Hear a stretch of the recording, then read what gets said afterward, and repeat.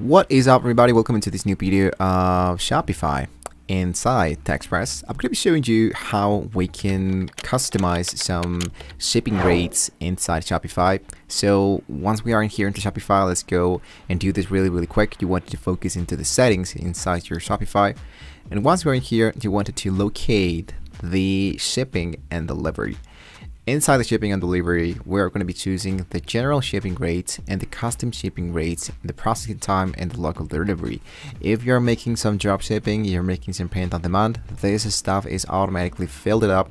But if you're selling stuff manually, we needed to do this manually.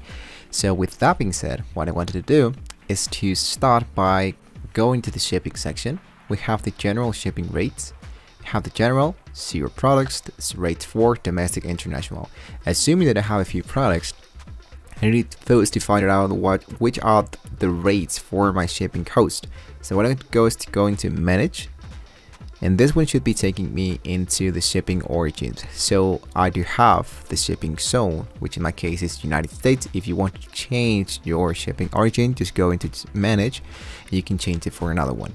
So here into the shipping zones, we have the rate name, the condition, the transit time, the price, and there we go. So we have the economy, economy, standard with different condition type. So this one is like £5, 70 pounds, more than £1, like 100 and more. So here's the actual price. Is going to be listed automatically from our actual shipping zone. If you wanted to check it out, if you wanted to edit this shipping zone, I can totally suggest you to find out an international shipping code calculator. So this one should be helping us to find out which is like the shipping cost from one place into another one. For example, the US sales of tax-free, and I wanted to send this into Canada, for example, and the package weight, let's say for example this one is 10 pounds. So go and get my rates.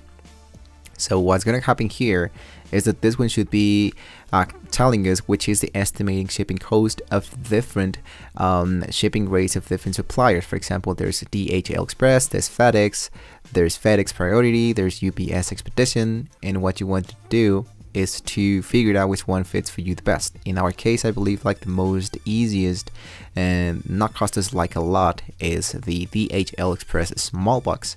So I want to go into 33 USD dollars and paste that information in here where it says international. I'm going to open a new rate. Let's go for transit time. Actually, what I would do is to go here into the create zone, and this is the part what I wanted to complete the zone here. So I'm going to go into add my rates, set up your own rates, or use carrier or app to calculate rates. This one should be like helping us not to look out for an estimated shipping cost calculator, so we can do this inside Shopify. So we can choose UPS, we can choose DHL, whatever you want to. So we go here, services, let's go only into future services, let's go for headline free, the percentage here. So I'll just calculate rates to count for packing and handle the cost. So I wanted to go and look out for the 30% here, and the flat amount is, let's say, $66. Hit now into done, and hit as you can see, everything has now been automatically added. So the handling fee price is the 30% plus the $66 of the transit time calculated. So here is the order. I can go into add my rate and I can add something else. So the transit time, let's go for economy, and here the price, it's automatically added as free, so I can go and leave it like that, and I can add a new one. Let's say for example now standard international to 3 business days, use courier or app to calculate these elements. So going here, and instead of choosing, let's say DHL, I'm going to go for UPS commotion address only. Hit now into done, and automatically those rated to be appearing in here. So I'm going to go here once again to add my rate, use courier. I'm going to use the third one, first class, the third one of them, the percentage. These handling fee, it just calculated a rate to account for packaging and handling cost.